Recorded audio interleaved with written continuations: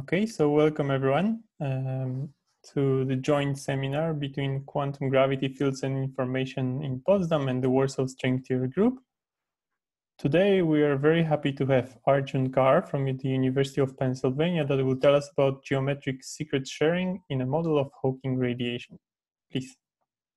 All right, thanks very much, Pavel. I'm going to tell you about this recent paper that we had. Here's the archive number, and all of this is with these collaborators. So as probably all of you are aware, there's been a lot of recent work involving the black hole information problem, especially in our community. And many of the developments rely on the so-called island formula or quantum extremal surface formula in the ADS-CFT context. And one kind of fascinating implication of this is that semi-classical gravity seems to be aware of the evaporation's unitarity. And just as a side comment, almost all of the quantitative work has been done in the context of two-dimensional gravity. And here are some of the main references. So what I want to do today is briefly review the main ideas and then discuss a simple higher dimensional model, which has some interesting and I think general information theoretic structure. And so before I go on, I should just say that I can't see anybody's face, so please just unmute yourself and shout out if you have a question. So here's the outline. We'll first start with a review of black hole evaporation, and we'll then discuss a simple geometric model of evaporation. And the last section will be about secret sharing schemes, so you'll understand the title, in the reconstruction of the black hole interior. And we'll conclude with some discussion. So let's get started. So Hawking's semi-classical analysis of black hole evaporation famously shows that a pure state of collapsing matter can evolve into mixed radiation. And this is unitarity loss. And you can kind of qualitatively see this loss of unitarity from the page curve. And we're going to be working in anti-de Sitter space, so we'll use the anti-de Sitter space page curve. So what this is showing is you have some black hole that forms and it slowly starts to radiate. And what Hawking found is at this particular value, which is the entropy of the black hole that you formed, the entropy in Hawking's calculation of the radiation seems to continue to grow beyond the entropy of the black hole. This is a loss of unitarity because the black hole only has so many microstates that the radiation can be entangled with.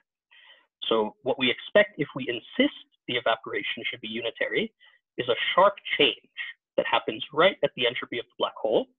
And in ADS, that change is just a flatlining. So in flat space, it would be actually a turnover and this curve would decrease. But in ADS, black holes can be in equilibrium with the radiation. So it's just a flatlining of the radiation entropy. So real-time black hole evaporation is a difficult process to model, although it has been done in some of this recent work. But we're going to make our lives a little bit easier by considering what we call an evaporation protocol. We'll follow these authors. So the idea is to consider a family of quantum states. So I'm going to call those psi k. And this is just a fairly generic entangled state of radiation Hilbert space and the black hole microstates. So these I's you can think of as qubits in the radiation that you're collecting in some lab or some reservoir. And these psi I's are just black hole microstates. So how does this give us access to evaporation? Well, to run the protocol, what we do is we fix the black hole entropy, SBH. That's going to be log of the dimension of the Hilbert space of the black hole. So we imagine this is some small band in the Hilbert space, some microcanonical ensemble. And we increase the size of the radiation Hilbert space. And the radiation Hilbert space has dimension k. And as we do this, we draw these microstates at random from the black hole Hilbert space. So what you can see is going to happen is as we increase this number k, we're including more and more tensor factors in this sum, and we're going to be increasing the entanglement between the radiation factor and the black hole factor. So the goal is going to be to compute the entropy of the reduced density matrix on the radiation, and that's going to depend on k. So let's try and get a qualitative understanding of what's going to happen. So here's the expression for the reduced density matrix as a function of k, and you can see that the crucial part of this formula to understand, because we've taken this ket I and ket j to be orthonormal, the crucial part is this inner product. It's psi j inner product with psi I. So you can imagine that if you draw a bunch of random vectors from a large Hilbert space, there's a fairly good probability that they're going to be orthogonal, or at least approximately orthogonal. So if we were to replace this psi j, psi I with a delta ij, that is to say, if these random vector draws were exactly orthogonal, then it's easy to see that this reduced density matrix is going to be the maximally mixed state. And so that will have an entropy that looks like log k. But of course, in the protocol, what we said is that the black hole Hilbert space has a fixed dimension. It is not changing. So what that means is when log k exceeds the black hole entropy, this set of inner products cannot be exactly orthogonal. And indeed, there will be linear dependencies. So after we exceed the black hole entropy, one of these psi's will be some linear combination of all the rest of them. And the rank of this matrix will be bounded. And the rank is bounded exactly at e to the s black hole. So there will be a sharp change in the growth of the entropy as a function of k. And indeed, we'll see that the entropy just flatlines exactly at s black hole. So that's the idea of this protocol. So here comes the second component. These psi's, I said, were black hole microstates. So what you might have thought is that we need access to their detailed structure involving strings, branes, fuzzballs, whatever, to see their non-orthogonality. And so that non-orthogonality, again, is going to kick in at approximately this order, e to the minus s. So it's a very, very small effect. But the surprise of all the recent work is it seems sufficient to use this quantum QES formula and something called subregion duality. So what is this formula? So in order to draw the pictures, I'll always be working in ADS3. So here's our equal time slice of ADS3. This is the Poincare disk. And this QES formula says I take a subregion of the CFT called A. So that's this red region here. And what I'm supposed to do to compute the entropy of the reduced density matrix on A is in the bulk, I have to minimize and extremize over this codimension 2 surface gamma A. So in 3 dimensions, codimension 2 is dimension 1. So this gamma A is just a geodesic. And the functional I'm supposed to extremize is the area of the surface divided by 4g Newton plus a bulk contribution, which is S effective. It's an effective field theory entropy contribution of a region curly A. And this region curly A has to obey this very special constraint, which is sometimes called the homology constraint. And it says that the boundary of curly A should be the surface gamma A union with the region A.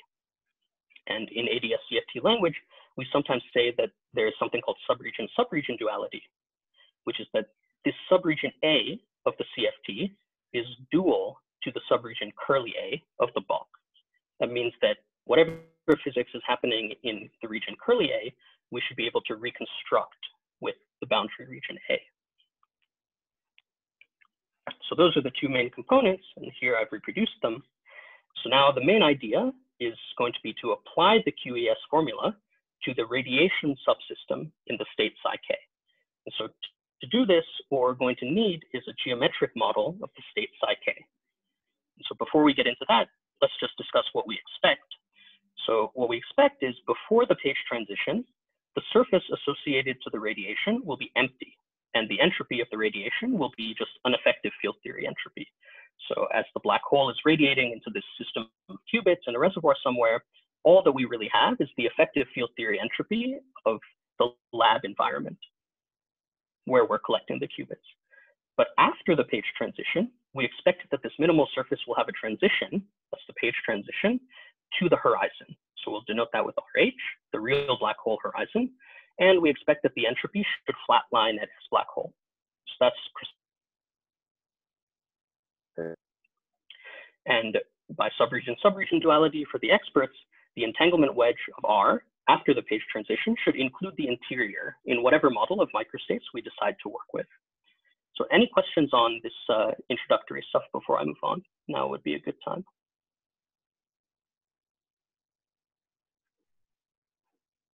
Okay, so let's keep moving. So here comes the geometric model. So what we want is a higher dimensional model of psi k. That's going to be the goal. And we'll, of course, stick to 3 dimensions for calculations. So we're going to follow these authors and model these black hole microstates microstates by placing an end of the world brane with some flavor index I on one side of a thermofield double.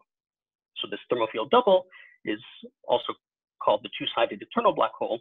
We have some asymptotic region here, that's A, and in the thermofield, we would have another asymptotic region on the left-hand side of the wormhole. So what we're looking at here is a spatial slice, a constant time slice of the thermofield double.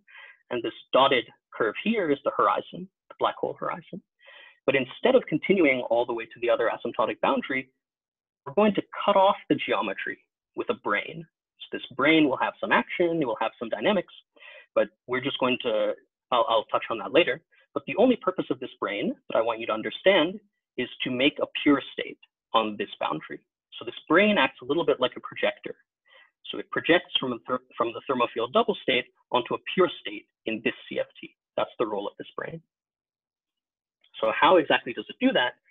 Well, geometrically, the way it achieves this projection is that in the presence of the brane, the QES homology constraint is a relative homology constraint. So what that means is that if I'm trying to compute the entropy of some subregion of the CFT, say this little piece here, then I need to consider surfaces that actually pass through the wormhole and end onto the brane. So there can be portions of the brane that are included in the boundary of the region curly A. So the region curly A in this context would be this segment between the two green lines, bounded by this little piece of the asymptotic region and this little piece of the brane. And so that relative effect causes this, this geometry to be in a pure state. Unfortunately, this introduces a bit of a problem for us because subregions of the brane morally should contribute to the S-effective entropy. And it's a little bit difficult to model this contribution without prescribing more structure for the brane than just flavor indices. So we could take some very naive model where, unless you have all of the brane, there's no contribution, and if you have any piece of it, it's none. But that's a little bit unnatural and it's a little bit non-local. So we would like a bit more structure on the brane in order to understand how to incorporate the entropy of, say, this piece of the brane. So here's the solution following these authors in a slightly different way. A convenient way to do this, to introduce more structure, is to introduce a full Hilbert space, H brane, and that has the structure of a holographic 2D CFT. So then the flavor indices that I talked about before are replaced with quantum states in this CFT. And of course, we've taken the CFT to be holographic, so we can then replace the brane with what I'm going to call the inception geometry, which is just the holographic dual of that CFT. So we have one CFT that lives on this asymptotic region, we have another CFT that lives on the brane, and we can replace the brane state, so with this gluing surface. So now I've made the brane dotted because it's not there anymore. And we have this gray disk here. This gray disk is the inception geometry. And indeed, we can choose a state that we like in this 2D CFT Hilbert space. We can actually take it to be a black hole if we like. So this is a depiction of a black hole in the inception geometry. And an important note more later is that the inception geometry can have different couplings than the original spacetime. So there is no need for the theory on the brane to have, say, precisely the same central charge as the asymptotic theory on the boundary. So we set out in the section to model the state psi k. And if you remember the expression for that state, it was a state in the tensor product Hilbert space of the radiation system and the black hole system. And that's a pure state. It's an overall pure state. So far, we've only modeled this psi I portion, but the full, what it means for this full state to be pure is that the state that we choose on the brane should actually be pure. So it should not just be a black hole. We should actually purify the inception geometry, and that creates, again, for the experts, something called an ER equals EPR wormhole. So we can really see that the radiation system, which now has its own asymptotic boundary, so it's completely geometrized, the radiation system is entangled with the real black hole through this long wormhole that we've created.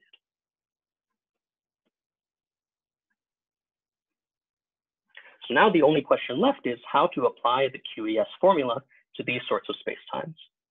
And what we're going to propose, and I'll try and justify this with some calculations a little bit later, we're going to propose that the appropriate homology prescription for QES in this geometry is to just allow them to pass through the gluing surface with some refraction based on the difference in couplings if the QES actually intersects the gluing surface. So what that means is, suppose we consider the entire boundary of the radiation, so R union R bar, then in that case, if we want to compute the entropy, there are two candidates. So the first candidate is this blue minimal surface, which we'll call the inception horizon. And the second candidate is the real black hole horizon in the white region. So those are both minimal surfaces, and we're going to consider them both homologous to the region R. So we have to consider both candidates when deciding to minimize and extremize. Similarly, and we'll get back to this point a little bit later, if we consider a subregion of the radiation, there are again two candidates. So the first one is this green candidate that we would call, I guess, the BTZ curve. This is the entropy that you would get in the BTZ black hole. And the second candidate is this purple curve. And we'll touch on that in the next section. So now it's with these rules that we've set out, it's pretty easy to see how the page transition arises in this geometric model. So all we do is we identify the parameter log k with the inception horizon radius. And so this is going to be denoted RH prime. And in general, all the quantities in the inception side of the geometry will be denoted with primes, and the real quantities will be unprimed. So if we're concerned about computing the entropy of this radiation region, as I said, we have two candidates, and the evaporation protocol is to steadily increase this RH prime quantity. So if we're in a situation where the entropy associated to this inception horizon is smaller than the entropy of the real horizon, then this is the QES for region R, because this is more minimal. And the entanglement wedge is going to just be this green region. So the region that we can reconstruct, the subregion that we can reconstruct using the radiation is just this piece of the inception geometry. It does not extend into the real part of the geometry. But of course, after the entropy of the inception horizon is greater than the entropy of the real horizon, and remember, we're keeping the entropy of the real horizon fixed in this process and increasing RH prime. So eventually this relation will hold. After that happens, the real horizon wins in the QES formula. And for the region R, what we have is the QES is the real black hole horizon. And what that means is that the entanglement wedge is this entire green region here. So you can see that after the page transition, the entanglement wedge with the radiation includes this region between the gluing surface, the horizon. And this, in our model, is what we think of as the interior, this real region between the black hole horizon and the gluing surface. So that's the page transition in a very simple, simplified model. So before I move on, any questions about this? The next part is a little bit technical.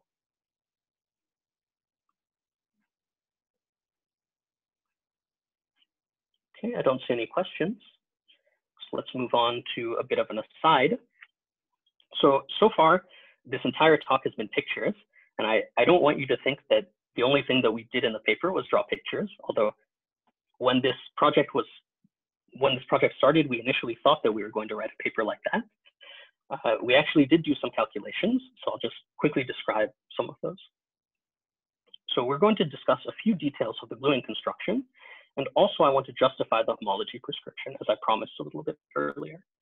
So what we did was we formulated the gluing conditions with two objectives.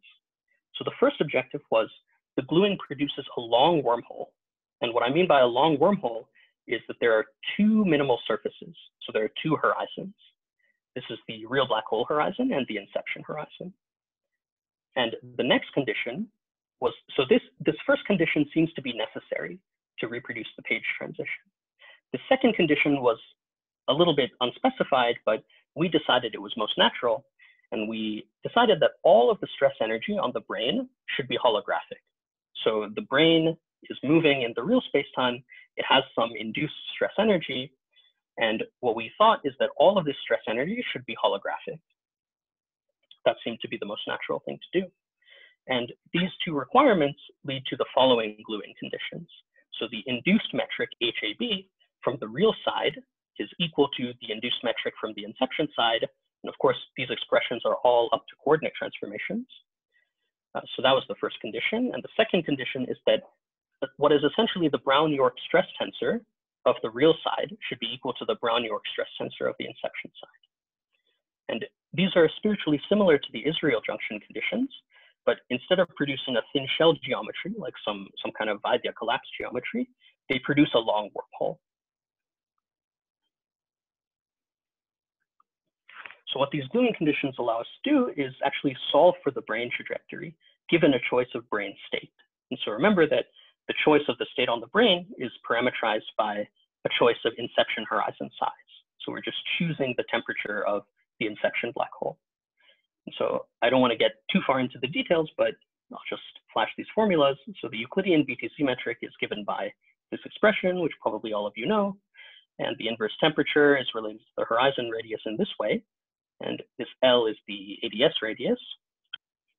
With this ansatz, the solution to these gluing conditions is given by the following trajectories.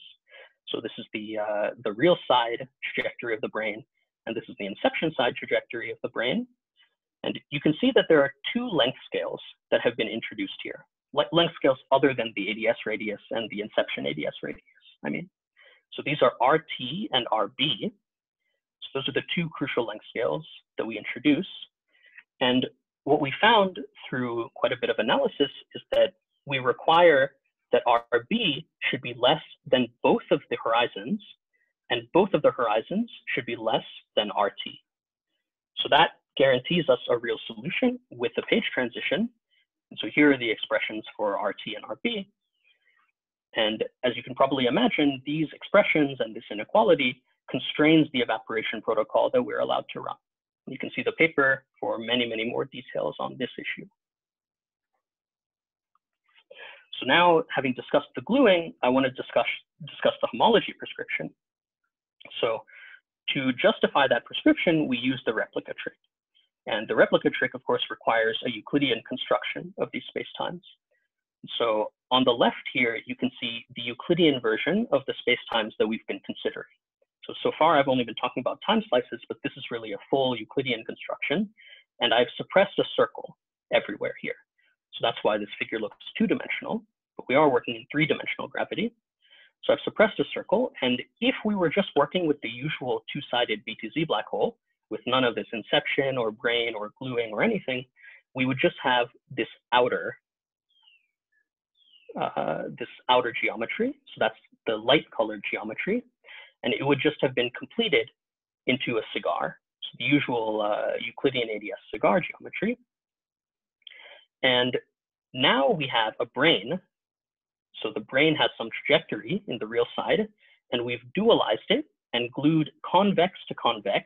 So there is a smaller Euclidean cigar inside the larger Euclidean cigar. And the smaller cigar is precisely the inception geometry, Euclidean inception geometry. So the boundary conditions for this sort of solution look like this. It looks a little bit like a crescent moon. And what we're supposed to do with the replica trick is to compute trace of the reduced density matrix to some power. And to produce that, we can place a cut either on the real side, like this, or on the inception side. So we're actually interested in the entanglement entropy of the radiation. So the cut that we would place would actually be on this light-colored side. And we then replicate the boundary conditions. So you can see the trace of rho r cubed here, a contribution to trace of rho r cubed. So we've replicated the boundary. We have now three real sides, real boundaries, these solid colored black lines, and also three inception colored boundaries. So these are these light gray colored lines. And they've been glued together at these crosses. And what we've done is we've filled in these boundary conditions with a particular geometry. And that particular geometry, I want to point out, has a replica symmetric fixed point. So there's a Z3 symmetry to this figure, which just corresponds to rotating. And there's a fixed point under this action. And that's what we'll be using to read off the entropy. So In fact, the geometry that I showed on the previous slide is not the only way to fill in the boundary conditions. Of course, to perform the gravitational path integral, we have to consider all ways to fill in the boundary conditions.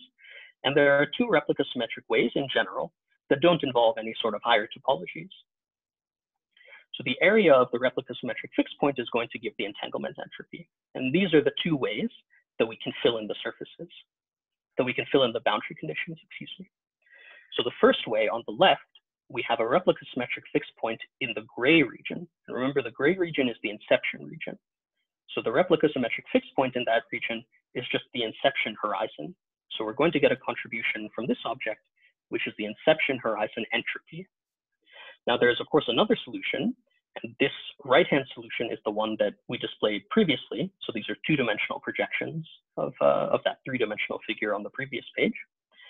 And in this right-hand figure, the contribution is from the real side replica symmetric fixed point. So you can see that the fixed point is in the white region. So what this is a contribution from the real black hole horizon, and we get the real black hole horizon entropy. And so you can see that there's going to be an exchange in dominance between these two saddles in the replica trick. So once the entropy of this object increases, when we perform the path integral, the saddle point that dominates is going to be changing to this one after the inception horizon becomes suitably large. So in the calculation of this entanglement entropy of the radiation, the left geometry corresponds to what we would call the Hawking phase, or the phase where the entropy is growing, the radiation entropy is growing. And the right geometry corresponds to the Page phase, because in this geometry, the contribution to the radiation entropy is finite and fixed. Any questions about this replica trick stuff before I move on?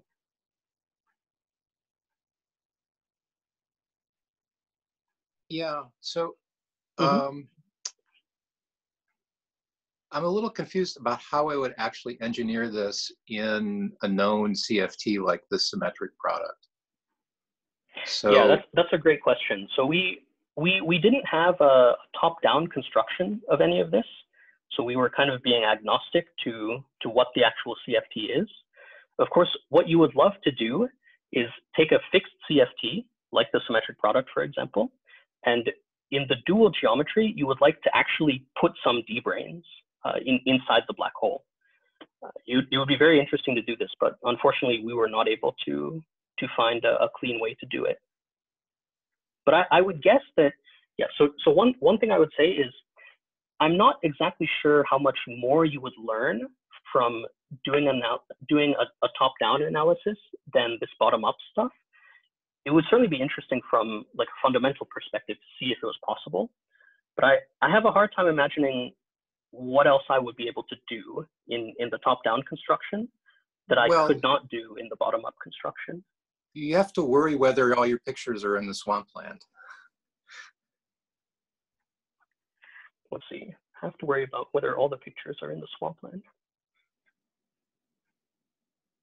Right. What is the swampland? It's solutions of bottom-up theories that actually don't exist in string theory.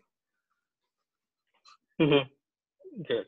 So I would say we certainly could work with a top-down model, but the object that sits inside the thermofield double. So of course we have this end of the world brane, right? And the end of the world brane is really the thing that you might worry about. The rest of it, I think, is just pretty standard ADS CFT. But the end of the world brane is, I would say, the worrisome part. And I think what I would say is you should get the same results that we obtain using whatever physical excitations exist in the top-down model. So I don't think it should make a difference. So it may indeed be that these pictures are in the swampland, for a brane that has the prescribed dynamics that we chose. But I think even the top-down model will reproduce exactly the same results. Okay, thanks. Mm-hmm. Yeah. So it's certainly it would be very, very interesting to construct this in a top-down way. I agree. Yeah. Mm-hmm. Good. All right. So now let's move on to secret sharing. So what we're going to do now is we're going to generalize our purification. So of course, we started with some asymptotic region, and we had a wormhole, and we placed an end of the world brane here that we then dualized. But we can choose the state of the end of the world brane to be whatever we like, of course. And what we're going to do now is we're going to split the radiation into two disjoint pieces. So you can see here we have some coefficients, C, I1, I2, I3, and those are controlling which of the states in the first radiation Hilbert space and the second radiation Hilbert space appear in this summation. And of course, we entangle as usual with our black hole microstates, psi I3. And it's probably not hard to guess that the geometric model for this sort of state will be a multi-boundary wormhole. So we'll denote that with psi, and then this M vector is the moduli of the multi-boundary wormhole. So that moduli, I just mean these causal horizon lengths. So now instead of just one inception horizon, we have the inception horizon, which controls the entanglement between the radiation and the black hole. So that's this closest horizon to the gluing surface. But we also have horizons associated with the region R1 and the region R2. So there are two horizons, each associated with the individual radiation factors, as well as a third horizon. So we're going to package all of that into an M vector. And of course, we have our usual RH prime. So the page transition in the multi-boundary wormhole purification still occurs, of course, when RH prime over Gn prime is greater than the entropy of the real black hole. And so after the page transition, we expect that the entanglement wedge of R1 union R2 should contain the entire interior. But after the transition, we do expect that if you have access to part of the radiation, say I collect half of the radiation in my lab, but half of it goes off in the other direction and I can't access it, it's a little bit unnatural to think that I can't reconstruct anything in the interior using the, say, 50% of the radiation that I have. And so what we expect, in fact, is that there should be a new class of quantum extremal surfaces, which are homologous to, for example, R1, that compete with the causal horizons. So the key point here is, if the causal horizons were the only things in the game, then I would not expect to ever be able to reconstruct anything in the interior if I only had access to R1. That seems a little bit unnatural. I should be able to get at least something from the interior if I have a lot of radiation collected in this region R1. And so we need a new class of surfaces to do that, because these causal horizons are not sufficient. And so the new class that we're going to introduce are these infalling geodesics. So what they do is they kind of wrap this saddle point here, and they fall into the gluing surface. And then there's some refraction condition, which sends them into the interior of the black hole. And so shaded in purple here is the entanglement wedge of R1 if this infalling geodesic were to be the dominant one in the quantum extremal surface formula, if it were to be the surface gamma R1. And so you can see that it actually includes a little piece of the interior here. And the point of this section will be to understand just how far we can push that, whether we can consider a region R1 in this multi-boundary wormhole purification. Do we think it can reconstruct the entire interior? Can it get half the interior? That's the sort of question that we'll be concerned with here. So a key point that I want to make is to answer a question that I just raised, that dominance of the infalling geodesics implies the existence of a geometric secret, which is shared by the radiation boundaries. This is the purpose of the title. So if we suppose that this infalling geodesic is actually the dominant contribution to the radiation region R1, then if we choose all of these moduli to be equal, then just by symmetry, there should be a similar infalling geodesic that dominates for radiation region R2, and that one will look like this. And the key point is that the homology constraint is telling you that these surfaces cannot be exactly the same, because this top surface is only homologous to R1, the bottom surface is only homologous to R2, so they cannot actually coincide. There is no such surface in this geometry, and you can see now that there's a purple shaded region which lies outside the entanglement wedge of R1 and the entanglement wedge of R2. So to answer the question that I raised on the previous slide, if I only have access to one of these regions, say R1 or maybe just R2, I cannot reconstruct any physics that's going on in this purple shaded region. It's a secret that I can only reconstruct if I have access to both of them. Even if I have classical communication between these two guys, so if I have some lab R1 and I'm in contact with my friend in lab R2, and we're both collecting radiation, if we just classically communicate our results to each other, we can still never reconstruct anything in this purple shaded region. So the entanglement wedge of the union is not equal to the entanglement wedge, to the union of the entanglement wedges. So how far can we push this? Well, it turns out that, maybe surprisingly, there is a remnant of this secret even when the inception portions of the QES for R1 and R2 are coinciding. So remember that they cannot be exactly the same surface, but at least in the inception portion, they can coincide. So you'll see that the R1 QES is intersecting this Lewis surface at 2 points. I'm trying to show with my mouse here. And the R2 QES is intersecting the Lewis surface at 2 different points. So you can ask, what happens when that pair of 4 points comes together and becomes just a pair of 2 points? And so that's the picture on the right. And what you can see is that because of the geometry of the BTZ black hole, so this right side picture is essentially looking down from this gluing surface onto the black hole. So it's a coordinate patch of this interior region. And you can see what's happening is the real parts of the QES for R1 and R2 are actually touching on the gluing surface. So they touch here on the left and they touch here on the right. But even when they touch, the minimal surfaces in the real side are such that there is still this purple shaded region, which is impossible to reconstruct. And a very important thing that I want to point out here is that this purple shaded region always includes the region just behind the real black hole horizon. So what have we uncovered from these pictures? So the page transition represents a point of what I will call perfect secret sharing.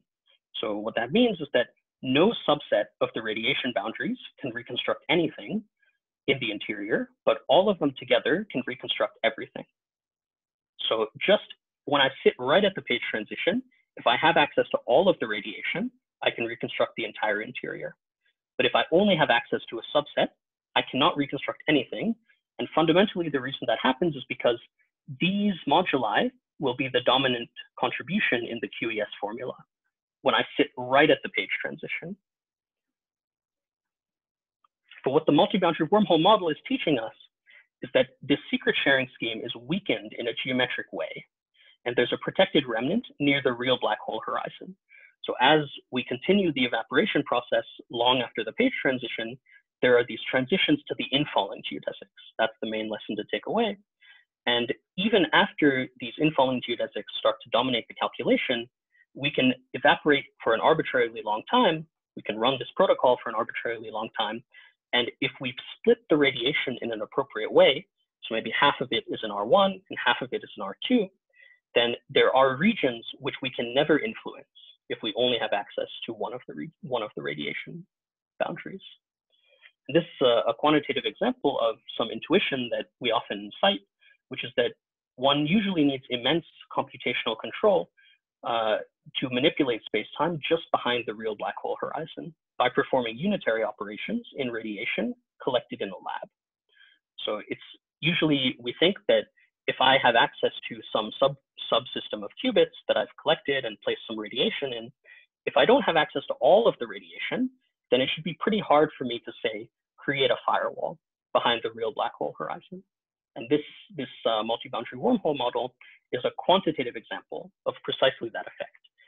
The region just behind the black hole horizon, the real black hole horizon, is protected. So if I jump through, I shouldn't be able to get killed immediately. Any questions on the qualitative stuff before I move on to a bit more technical explanation of how we actually conclude some of these things?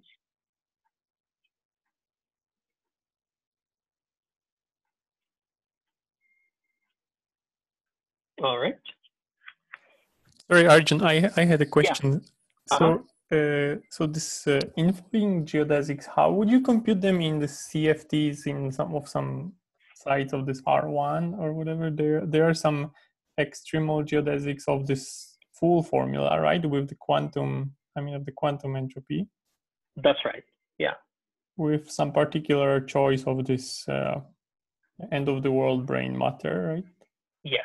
Uh-huh. But then you should be able to compute them as some, I don't know, from some correlation functions, like 2-point functions in this R1. Good. Yeah. So we should be able to compute them, using some twist operators in region R1 or R2. Yeah, that should be possible. We would need a bit more detail of the actual state. So if you remember, I was pretty cavalier about defining the state psi. I didn't exactly tell you how we were collecting the radiation, but if you were able to choose that state in a particular way, then you should be able to compute this with some twist operators. Yeah, and there should be a transition that happens of that correlation function. Yeah, okay. And it should happen after the page transition. So this is really an effect that happens after the evaporation has been proceeding for quite some time. Yeah, it's a non-perturbative effect indeed. Does that answer your question? Yeah, thanks. Okay. All right. So let's move on to a bit more of the calculation. So far everything has been just picture proofs, but here I want to describe exactly how we did this calculation. And there's a very long appendix in our paper where you can see all of the details that, the formulas would take up the whole slide if I were to put them here, but I'll describe how we did the calculation. So to actually calculate these things, we work with quotients of the upper half plane. So we'll always be working on this equal time slice of ADS. And this quotient of the upper half plane is going to form the spatial topology of our wormhole. So we sometimes call this covering space. This H2 is the upper half plane, and we're going to quotient by a group. And this group gamma is a discrete subgroup of SL2R. And this will be generated by some hyperbolic elements acting via these linear fractional transformations. Of course, this is the condition that the determinant of this object should be 1. So how does this actually work? Well, we have this Z, which is our coordinate on the upper half plane. So here's the figure. And suppose we want to identify a point Z with the point mu squared times Z. So we want to make a scaling transformation and identify those points. Well, in this SL2R language, it corresponds to this matrix. So A is mu, B and C are 0, and D is 1 over mu. And we'll call that gamma 1. So that's our generator, the generator of this group capital gamma. So the full capital gamma is just given by integer powers of this matrix gamma 1. And we can ask, what is the effect on the upper half plane of this transformation? Well, let's start by considering these geodesics. So geodesics in the upper half plane are just semicircles. So here's an orange geodesic that I've drawn with some orientation. And under this identification, this geodesic is mapped to just a larger semicircle.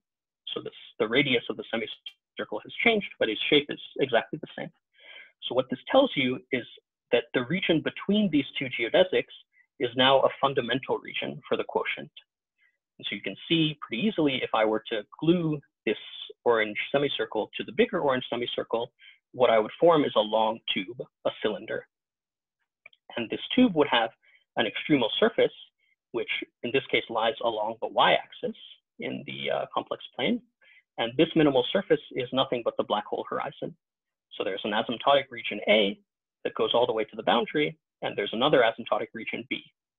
So what we've seen here is that under this identification, the upper half plane turns into the spatial slice of the eternal BTZ black hole. And we can control what the entropy or what the horizon radius is by controlling this parameter, mu squared. So that's what tells us how big the wormhole is. So we can boost our power a little bit and visualize these long wormholes also by using covering space. And the only thing that we need to understand in order to do this is that constant Schwarzschild radial coordinate corresponds to a fixed angle in covering space. So of course, in say this patch, there's a Schwarzschild coordinate patch. And if we want to understand how to draw a constant radial hypersurface, then all we have to do is draw a fixed angle surface. So that's this dotted red line. You can see is this dashed red line is at fixed angle, and that's the position of the brane. So it's at fixed radius. And we need two covering space pictures to draw the two sides of the wormhole. So you can see on the left here, we have the asymptotic region A, that corresponds to this region. On the right, we have an asymptotic region R, that's this region here. And they're both glued at this fixed Schwarzschild radial coordinate, which is the gluing surface. And of course, we have the real horizon, which is this piece of the y-axis, and the inception horizon, which is on the other figure, the same piece of the y-axis. So now let's turn to the three boundary setup, because that's the calculation that we want to explain. So in the three boundary setup, we're going to need not only the generator gamma 1, but we also need a generator gamma 2. So there will be two elements generating this group capital gamma that we're going to quotient by. And so what is this gamma 2? Well, in order to make this multi-boundary wormhole, we need several asymptotic regions. So you can see there's R1 here, and there's R2 and R2 prime will be glued together. And so the goal is to identify the two orange geodesics and also to identify the two green geodesics. And that will form our multi-boundary wormhole, or at least a piece of the multi-boundary wormhole. So you can see that the effect of gamma 2 is to map the smaller green circle into the further away green circle. So how does that happen? Well, this transformation, you can send a semicircle on the x-axis at center xb and radius rb into the unit circle. So the effect of this transformation, if you work it out, is to map an arbitrary semicircle on the x-axis into the unit circle. Then we have this transformation, which you'll recognize as the modular S transformation. And the effect of this is to reverse the orientation. So of course, you'll see these little orientation arrows here are reversed. So if we want to map one to the other, we eventually need to reverse the orientation. So we reverse the unit circle orientation. And then this transformation, this final transformation, is just to send the unit circle out to the other green circle at center XA and radius RA. And so then this gray region will form a fundamental region for this piece of the multi-boundary wormhole that we've depicted by gluing on to the asymptotic region, again, convex to convex. And these blue dashed lines are nothing but the causal horizons. So this M1 corresponds to this causal horizon here for region R1. And when M2 and M2 prime are joined under the identifications, they will join to form this causal horizon of region R2. And of course, M3 is just this. So how do we actually compute the infalling geodesics? So in covering space, what we need to draw is the real side and the inception side picture. And the interesting part is the inception side picture. So what we have here is a piece of a semicircle that is coming in and intersecting the gluing surface at some point S1, let's say. And if we were to continue this purple curve inside the white region, so if we were to map it outside the fundamental region, the action of gamma 1 and gamma 2 collectively would map those points back into the fundamental region. So that's precisely what the generators do. They map points outside fundamental region into them. And those points of the curve would precisely be this larger piece of the infalling geodesic. So these two are smoothly joined at these points that intersect the green, the two green circles. They're identified there and they're smooth. And this larger piece intersects at some point S2. And the region in between this S1 and S2, these 2 points, is the brane region that gets captured by this infalling geodesic. So that's the analog. So if we're considering this as a candidate QES for region R1, then this region in solid red would be this region on the non-covering space diagram.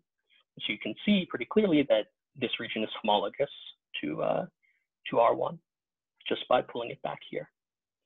And of course, there is a piece on the real side of the geometry. It looks a little bit funny, and in the paper, we actually use BTZ coordinates to compute this length.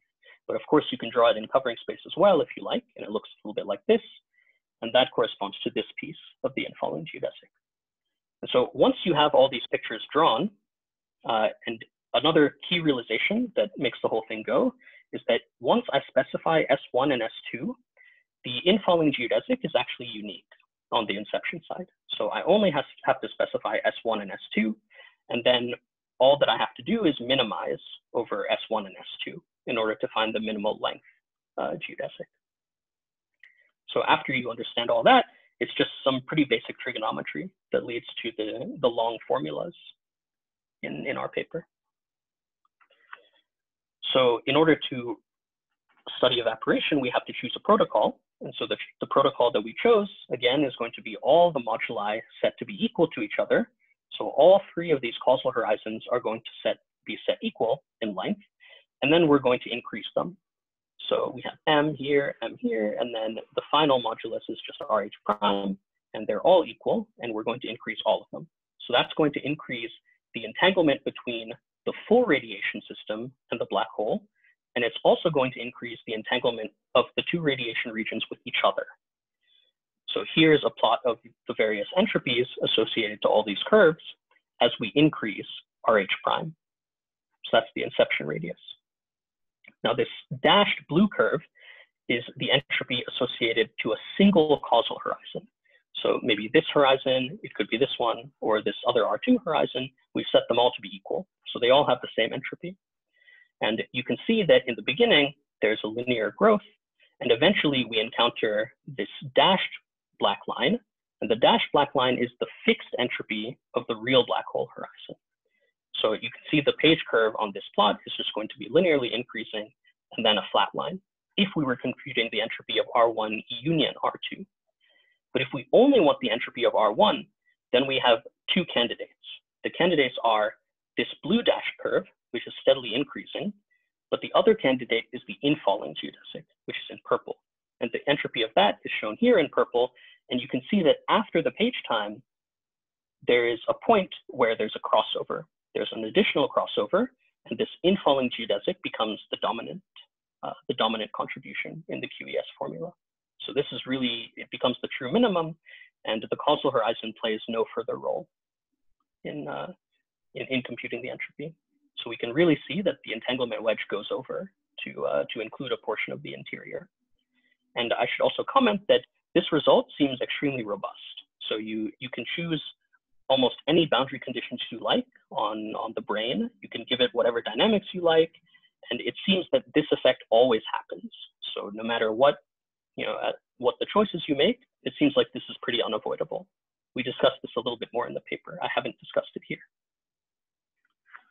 So let's conclude with a bit of a summary. So we've proposed a higher dimensional model of black hole evaporation, and this model reproduces the page curve, and it demonstrates the appropriate replica saddle exchange, and also allows for completely geometric quantum extremal surfaces. So there was no discussion of a bulk entropy because we geometrized everything. So that was a nice advantage of this model. And it seems to be a very robust feature that partial reconstruction of the interior occurs after splitting the radiation. So it does not seem to depend on the particulars of the brane that we choose, but it's just very robust. And the horizon in all of these examples is the most protected region in a geometric secret sharing scheme. So we can tell if a point can be reconstructed or whether it's a secret by just seeing where the point is, whether it lies in some connected entanglement wedge or not. And I'll just leave with one parting comment that it would be quite interesting to explore these long wormholes in more detail. It might be interesting to explore them in particular for cosmological applications. So I'll stop there. Thanks. Yeah, thank you very much for your very interesting talk. We still have time for several questions, so please unmute and show yourself if you want to ask the question.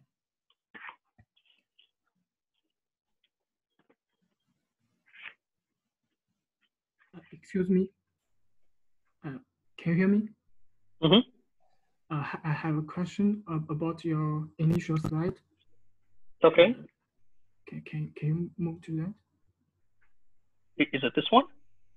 Turn back and you maybe here and you said before the page time, in if I remember correctly, you mentioned that there is no extremal surface before the page time, so the Hawking radiation entropy only have a contribution from S effective, which means the Buck effect, the entropy of Buck effective theory.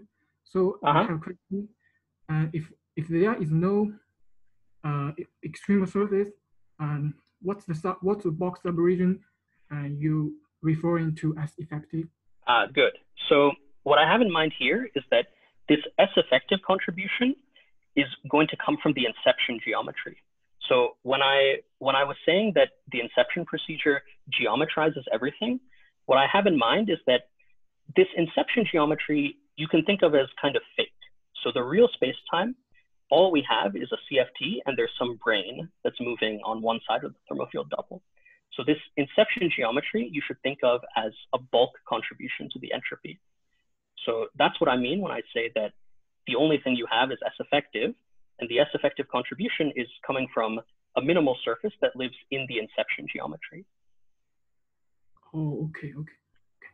Thanks. Yeah, so you should envision that entropies that come from curves in the inception geometry are bulk entropy contributions. Thanks. Yep.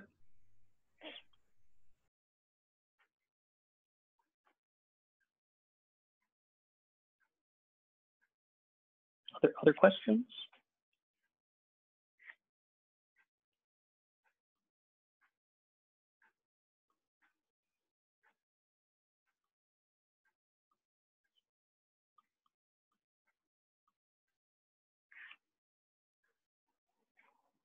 So if not, then I'm going to stop the record button. Okay.